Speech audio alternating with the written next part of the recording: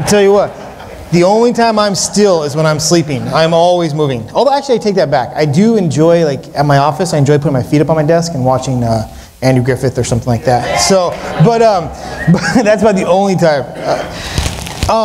If you guys are here on Friday night, before we get into what we want to do, I want to just do a little bit of a review. If you were here Friday night, and if you weren't, then I need you to review, because we're going to talk about today, we're going to complete what we started on Friday. So Friday we talked about how God, as a church of Rock of Life, was calling you guys forward to something greater. Not that you haven't been doing something great already, but with God, you always have to be continually moving forward.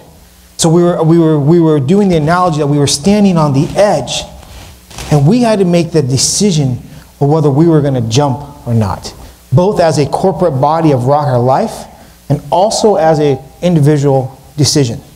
Because for the church to move forward requires the people to move forward. Pastor Alfredo and Debbie cannot pull you guys along forever. I'm not saying they are, but they cannot make you come with them. You have to make that decision to move forward yourself. It is an individual decision that allows you to go.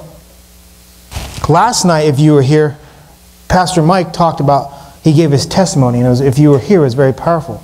But the one thing I really liked about his message yesterday was he was talking about how God has called us to be the hands and feet of Christ.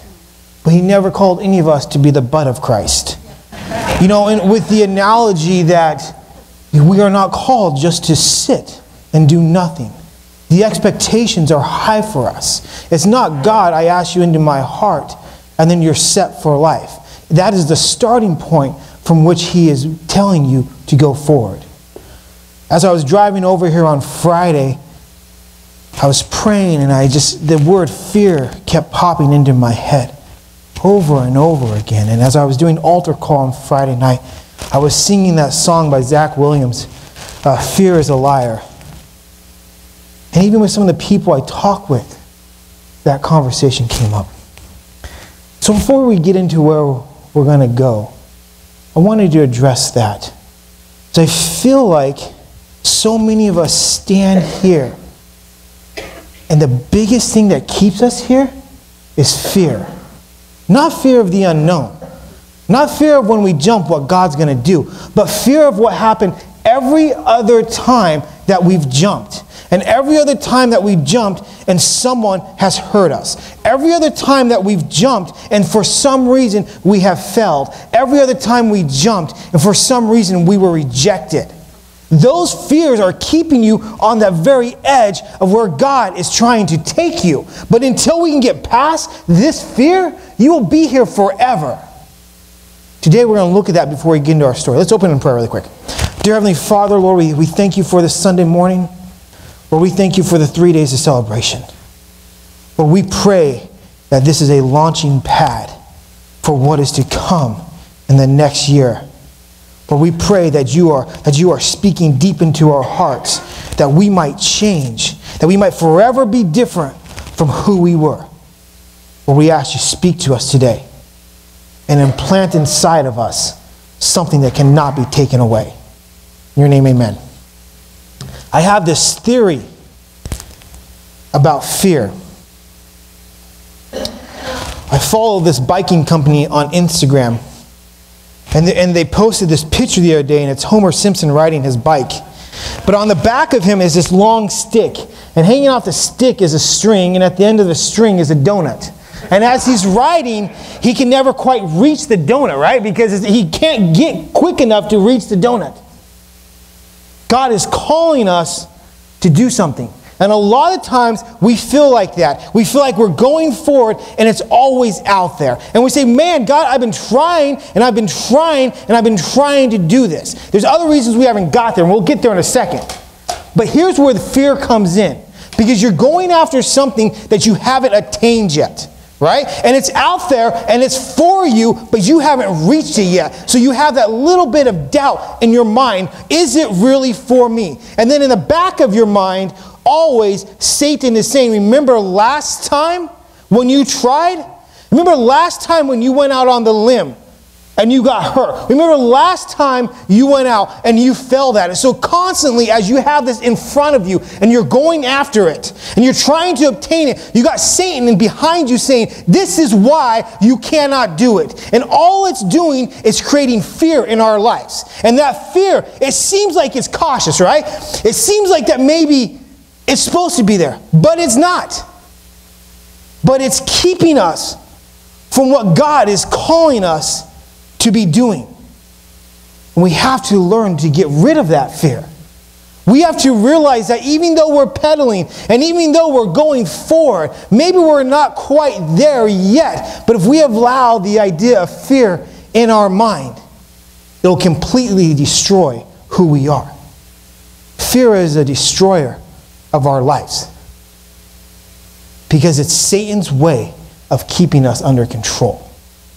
It's Satan's way of saying, try all you want, but every time you'll be unsuccessful. Every time someone will say, see, I told you couldn't do that. See, I told you weren't good enough.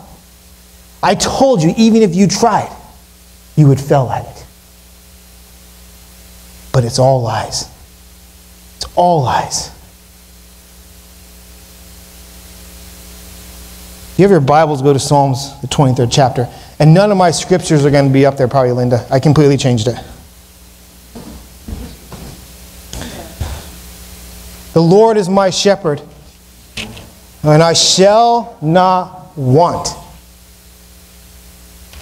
He makes me lie down in green pastures, and He restores my soul. My soul He restores. He leads me beside still waters. Oh, I jumped ahead. Sorry. And I was so excited about restoring my soul. I was already there. I was excited about getting my soul restored. He leads me in the path of righteousness for His name's sake. This is the part I want to read right here.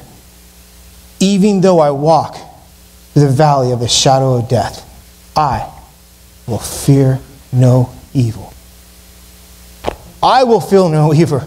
It doesn't matter what happened last time. It doesn't. It's behind me. The time I failed, the couple times I failed, the million times I failed, every time that I tried and I was unsuccessful is behind me. I may walk through the valleys of the shadow of death, but I will fear no evil because my God is with me. And when He told me to jump, I jumped. And all those fears are gone beside. But until you put that there, you're just always standing. You're always wishing. You're always hoping that you're doing something different. But you have to put it behind you. You have to say, no longer will those insecurities keep me back. No longer will all those lies contain me for who I used to be. God's not saying, you can't do it. We are the ones saying we can't do it. For you are with me. Your rod and your staff, they comfort me. You prepare a table before me in the presence of my enemies. You sit down and eat as the pack of wolves surround you. You're feasting when everything is coming against you. You're sitting with your Heavenly Father, having a nice meal. You anoint my head with oil, and my cup overflows. Surely goodness and mercy shall follow me all the days of my life, and I shall dwell in the house of the Lord forever. Forever.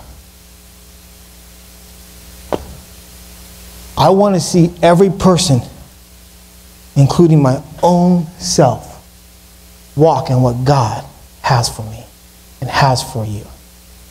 We all have fears. I have fears of who I might be and what might happen. It was the thing that kept me from doing ministry for so long of my life. It was the thing that held me back because of what I could potentially become. Not of who God designed of me, but of what Satan said I could become. It held me back. I look at you guys. I've gotten to know some of you this weekend. I've met some great people from Tennessee. Met another guy that looks kind of like me. It was pretty good. Thank you. Thank you. And I see you guys. And I see what God has for you. But if we're going to be honest with ourselves this morning, if we're going to leave here with exactly what God is trying to get to us today, we have to say, I'm willing to put that fear aside. I'm willing to put it aside. Maybe your heart's full of unforgiveness. Maybe that unforgiveness is creating fear. It's time we cast our cares upon Christ. It's time we say, it's all yours.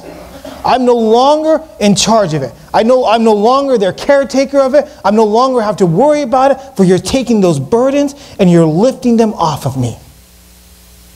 You're taking it away. It tells us in Matthew, how many times are we to forgive? 7 times 70. More times than I can count. We learned last night we are created in the image of what? God. God is what? Love. Love forgives how many times? Unconditionally. Unconditionally, love forgives. You mess up, love forgives you. You mess up, love forgives you. We have to be like that as well. We have to allow that unforgiveness. We have to allow those fears. We have to allow those things to go by the wayside. Remember we talked about standing in that river? And we're in just toes deep? When you're in toes deep, you can still see everything that's behind you. You can still see all the insecurities and all the problems that still exist. But when you're out in the water and you're swimming and you're deep all the way and you have to be in a full swim, everything behind you, you no longer see, because you have to stay focused on where God is taking you. Those fears are behind us when you choose to dive in. It's the scariest thing you'll ever do, because of all the insecurities. But that's just the devil telling you you can't do it. That's all it is. I want to move forward a little bit for a second. I want to talk with you guys about Christ. Because this is church. So, no, anyways. We talked about jumping. I told you, I gave you the answer on Friday. But we're going to dig deeper into today. I told you we had to do something different as individuals. Let me tell you something that is 100% real. You cannot argue this. What you have done today, what you did, let's look at the church for a second. What Rock of Life started 3 years ago and what got them here will not work to get to the next level. You have got to do more to get someplace more. You cannot continue to do the exact same thing at the exact same level and expect it to grow. If you want more from God in your life, that's going to require more out of you. God has already given you the promises laid out in the Bible. He has already given you the directions and the plans that He has spoken over your lives. It is now your turn to go out and grab them. It is now your turn to go out and do what it takes to retain them. They're already there. In Romans chapter 12, in the verses 1 and 2, it says what? We're going to eventually end up in Luke or Mark, one of those. So just, we'll get there. It says, I appeal to you, therefore, brothers, by the mercies of God, to present your bodies as a living sacrifice, holy and acceptable to God, which is your spiritual worship. Do not be conformed. Do not be conformed. Do not allow the world to tell you who you are. Do not let them say what you are capable of doing. Do not let them tell you where you're supposed to be going, but be transformed by the renewing of your mind. Allow God to direct where you're supposed to be at. Allow God to tell you where you're supposed to be going so that you can discern the will of God, what is good, what is acceptable, and what is perfect. You have to allow God to do that. And that is the key to get to where we're going. We do a tremendous amount of cycling in our household. We love to cycle. You might argue with me based upon my appearances, but we love to cycle. I attempt to do about 2,500 miles a year on my bike. We cycle all the time. A couple months ago, I had taken a little bit of a break. Work had gotten busy and things was getting kind of crazy, so I had been cycling all the time, trying to log, 100 miles, 150 miles a week, trying to get to where I needed to be. But I'd taken a couple weeks off. And, I'm sorry, this was last summer. And it was getting pretty warm. I even ride when it's warm, it doesn't usually bother me. But I'd gone out for like a 65-mile ride one Saturday. And mind you, I'd just taken like 2 weeks off. I get out on this ride and I start going. I leave my house, I end up out in Durham, I go up to Cohasset. I'm coming back, trying to get back to the office. And I hadn't hydrated properly the day before. I hadn't prepared for what I was going to go out and do on a Saturday on a Friday. But halfway through, I get super dehydrated. And my muscles start like tightening up like they never have before. I'm like, my biceps and triceps are so sore. And they're just like everything. I had to like stop at a gas station and buy a Gatorade, and I just laid on the bench for like 45 minutes. And I was only 3 miles from the shop, which should have only taken about 10 minutes to get there. It took me like 45 minutes to get back to the shop because I was so dehydrated. But I hadn't prepared for what was to come. I had taken time off when normally that ride should have been a simple, easy, quick ride, 4 hours, we're done, and going home. It took me longer, and I had to suffer through it because I wasn't ready for it. I wasn't prepared for what I was supposed to be doing. In Mark, we read the story of Jesus. It's going to be in, let's see what chapter it's going to be in. I think I'm going to say 14. Yeah, we're going to start in 14, and we're going to start in verse 32. We're going to start at the end of 32. We see Jesus talking with his disciples. In fact, Chris just sang about part of it. And we read something, and it's the night before he's about ready to be betrayed. And he takes all his disciples out to the garden. He drops them off, and he takes Peter and John and Paul. Who does he take with him? He takes Peter, James, and John with him to a little bit farther. If you read the passage in Luke, it says something really interesting. It says Jesus goes out to pray as was his custom. As was his custom. It was a regular thing that Christ did. The Heavenly Father, the one that knows everything in this world, thought it was important enough on a regular basis to pray and communicate with his Father. That should be a hint for what we are to do. That should be a hint of where we're supposed to be. Sometimes the easiest things are the hardest to do. I'm going to tell you a revelation right now. And you guys are going to be blown away by it. You're going to be shocked. To lose weight, you have to eat healthy. Right? Eating pizza doesn't count as being healthy. No matter how much I try to convince my wife of it. The easiest things are the hardest to do. God says we have to pray. We have to pray. And when we get tired, we have to pray some more. When we get tired and we feel defeated, we have to pray some more. Let's pick up at the end of 32. He says to his disciples, "Sit here while I pray." And he took Peter and James and John and began to be greatly distressed and troubled. He said to them, "My soul is very sorrowful, even to death. Remain here and watch."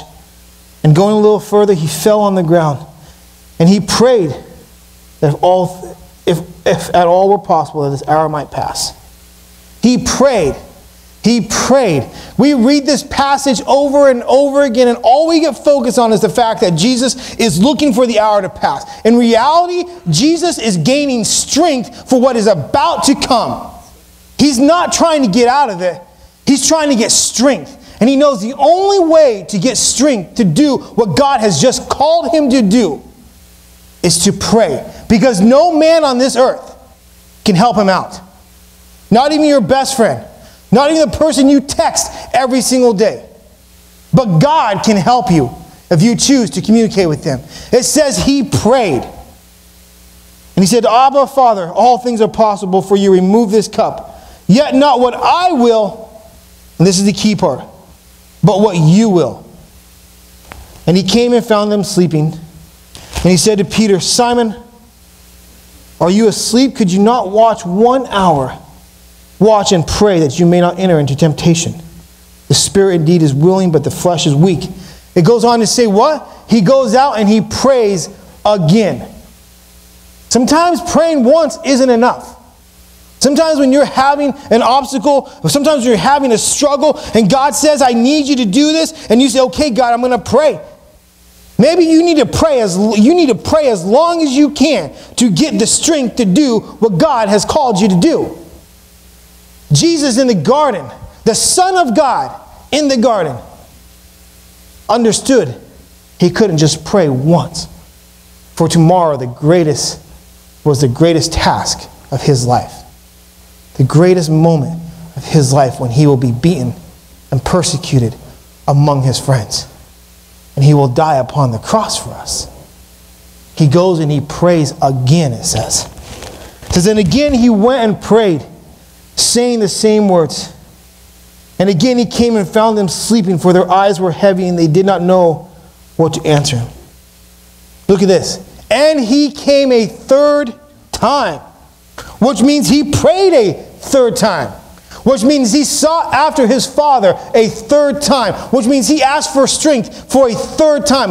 After coming out the third time, he says, let's go. My accuser is at hand. I am ready to go forward. I am ready to see. You stand at that edge and you go to jump. And you say, I'm going to jump. I'm going to see what's out there. But the only thing that's going to keep you going is your relationship with God. If it's not there, you will end up where you ended up time and time again. You remember that thing we started with at the very start of Homer Simpson chasing after the donut? The reason you haven't reached it before, and this is where we have to be honest with ourselves, so no one throw anything at me. The reason you haven't reached it before is because you haven't done what was required of you to get it. Until you do that, it will always be right out in front of you. Always trying to get it. But if God called you to do it, He's not keeping it from you, but He's requiring you to spend more time with Him to receive it. Right? What was Pastor Mike's story last night? If you have a 10-room house, God wants all 10 rooms. He doesn't want 9 of them. He wants all 10 of them. You cannot do it the way you've always done it because He's requiring more of you. I'm going to share with you guys as I get ready to close. So I have a story I want to share with you guys. It's actually not even my favorite story. My wife's favorite story. It's her favorite story of the Bible. It's all of 2 verses. It's about the story of the mighty men of David. And he's going through and we're learning about all the men of David. And in Psalms, it's Samuel, 2 Samuel chapter 23. It says this. I want to share this with you guys. I think this is a great story. I think it's a fantastic way to remind us what God is doing. And I want you to listen to this story. It's 2 verses, but it's extremely powerful. So listen to this. In chapter 23 of 2 Samuel, verse 11, it says this, and next to him was Shammah, the son of Agi, and Hararite. The Philistines gathered together at Lehi, where there was a plot of ground full of lentils. And the men fled from the Philistines. Everybody left. There's this one man standing. One man against an army of Philistines. Every year, they'd go out and they'd till up this land. Every year, they'd plant their lentils. Every year, they would water them. They would take care of them. They'd go out and pick the weeds. They would prepare them for harvest. They spent hours and hours upon time getting this field ready. And every year, the Philistines came and took the harvest. Every year, the Philistines came and took everything they had worked so hard for. Shammah said, not this year. Not this year. We've toiled and we've worked and we've planted and we said, God, I'm giving everything to you. I'm working in the field. I'm helping it grow. I'm helping it grow. And we get to the harvest, and every time we feel like Satan comes in and rips it out of the ground and takes it from us. Some point in time you have to say, Satan, no more, for I stand on this ground. I stand in my harvest. I stand in my plan. And I got my God standing next to me. You are no longer allowed on my land. Amen. You are no longer allowed here. Shammah looked at the Philistines. He says, come at me with all you got. Bring everything you have. Bring all your weapons. Bring all your chariots. Bring all your men. Because I stand here in my ground that God gave me. That I worked, that I toiled, that I am ready for the harvest. You come at me and I will send God with you. I will send God against you. They will come and God will fight. It says, and God had a great victory that day. And the Philistines lost.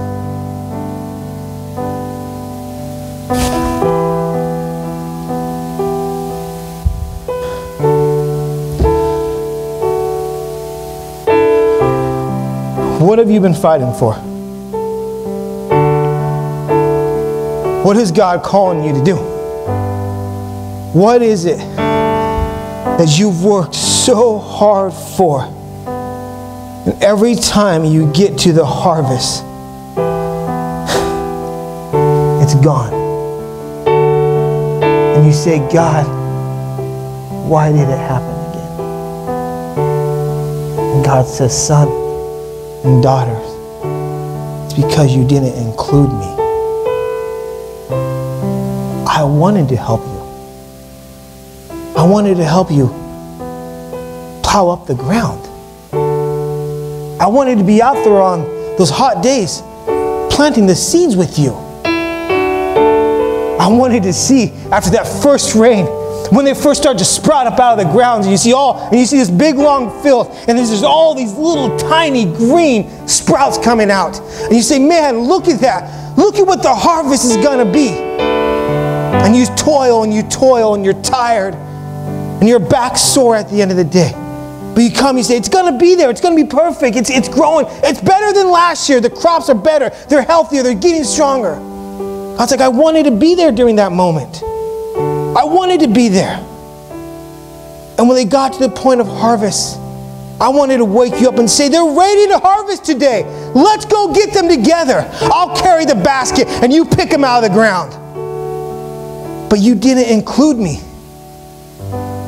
And so I can't help you harvest. I can't protect it. Because you didn't let me do the planting. You didn't let me do the watering. You didn't let me watch over it at night when you slept and protect it against the enemies. Because you didn't, I can't protect the harvest. What is it that you need to tell God? It's all yours today. It's all yours. Every bit of it. Where is He calling you? What is He asking you to do? What is it that He needs of you? And you say, in the past, I've only allowed you in a little bit. But today I'm going to allow you in all the time. Tomorrow's Monday. A couple hours, the sun will start to set. The chairs will be put up. We'll find ourselves at our home. We'll sit around the dining room table. Probably talk about how great the weekend was. Maybe you'll tell your spouse something that God did for you. Maybe you'll say, man, this is what God really spoke into my life. But tomorrow's Monday. Tomorrow's when reality sets back in. So many of us go from inviting God to pushing Him aside. Don't lose what you have received this weekend. Don't forget the words that God has spoken with you. I prayed all weekend long leading up to this, that this would be a launching pad for Rock of Life. That this is the beginning of where it is you're supposed to be going. But you cannot do it on your own. You cannot physically do it on your own. I cannot do life without my wife. We have 3 daughters. They are absolutely amazing. We run a business that is extremely stressful. 90% of our phone calls about things we are not doing correct in the eyes of people. We minister all over California. We speak all over the place, trying to work with youth groups, trying to encourage the community to get their youth and plugged in and involved. I can't do life without Julie. I can't do life without God. But my point of it is, you can't do it on your own. You can't say, I'm the one-man show. You can't say, it's just me. Because God designed it to be you and Him. He designed it to be me and God. And He looks at you and He sees where you could become. In just a moment, we're going to do it. I was debating whether I was going to do an altar call. In just a moment, we're going to do an altar call.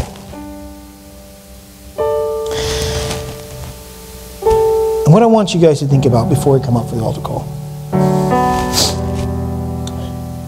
I want you guys to think about one thing. Not are you ready to jump. Not are you ready to surrender it to God.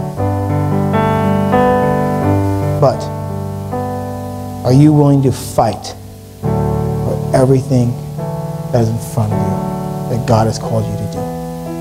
A couple years ago, we got in this word. This guy I know came up and gave me this word, and Julie was leading worship. He goes, this word is for you and your wife, and I have no clue what it means. He's like, but God just told me to give it to you. He goes, imagine you're on a class 5 rapids. You're going down these class 5 rapids. I don't know what that really looks like, but I'm guessing it's pretty bad. And you're going down with your wife, and it's bad. It just seems overwhelming. But the worst part is you're on a kayak or a raft that's barely big enough for you to fit on. There's no extra space there. You can't bring someone else on. And he said, God wants to tell you that it is big enough to get you through the rapids. It's big enough to get you to the calms. But it's gonna take some work. I hope and I pray that God has spoken to each of you guys this weekend. I pray that God has implanted something into your lives, has challenged you to do something for Him, has stirred up a passion that maybe once ago was lost. Rekindle that fire of Jeremiah. But it's going to take some work. Nothing comes easy. It's going to take you surrendering to God. It's going to take you spending time praying to your Heavenly Father, listening to the words. And all I'm asking today, if you feel like you're in that position and you think that you're ready to fight, me and Pastor Alfredo and Pastor Mike and Pastor David, we want to pray with you, just to encourage you that you will find the strength to get there.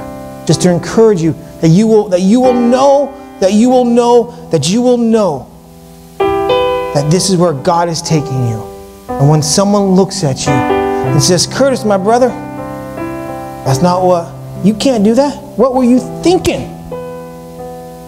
You can say, but God said, I can. And God is the person that leads me.